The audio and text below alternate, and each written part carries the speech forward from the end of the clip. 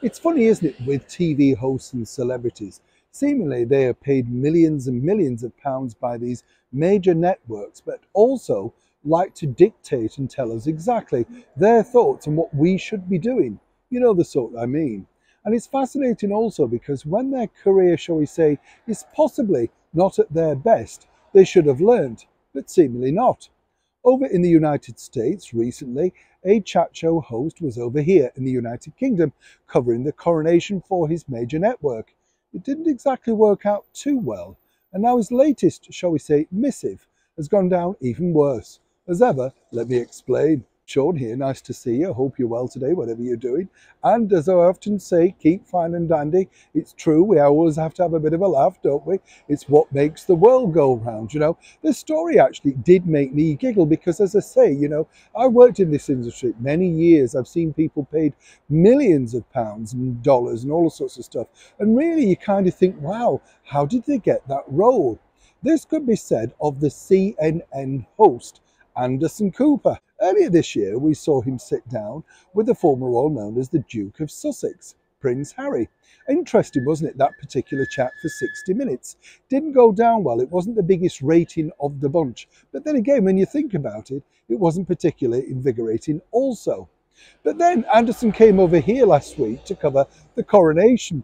And according to sources, he was that bad about the history of the British monarchy and certain things that he decided to reveal to the audience that the co-hosts had to talk over him. As you can imagine, it didn't go down particularly well. Now he's infuriated his bosses even further at CNN. You see, earlier this week, the channel sat down with the former president, the 45th president of the United States, Donald J. Trump.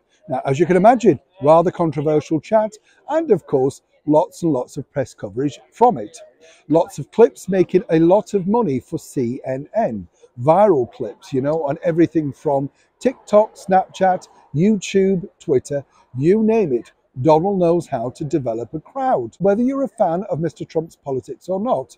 As I say, it was a big event for CNN. Now, Anderson Cooper decided to talk to his audience, basically saying that they were at their own liberty if they didn't want to watch their channel, their network again, following that particular interview. You see where this is going.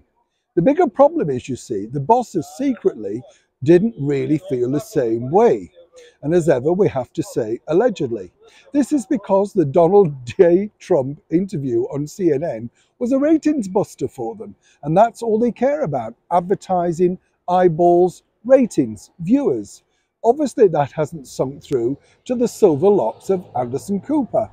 Now, while he's dictating to the many viewers across the United States as to whether you want to carry on watching that particular network, it didn't go down, as I say, incredibly well for the bosses out at CNN, who've been struggling with massive losses of viewers, declining ratings, and more importantly, having to lay off numerous staff, particularly ahead of their latest signing, Gayle King, who's coming over in the autumn, or the fall as you people call it, to host her own one-to-one chat show.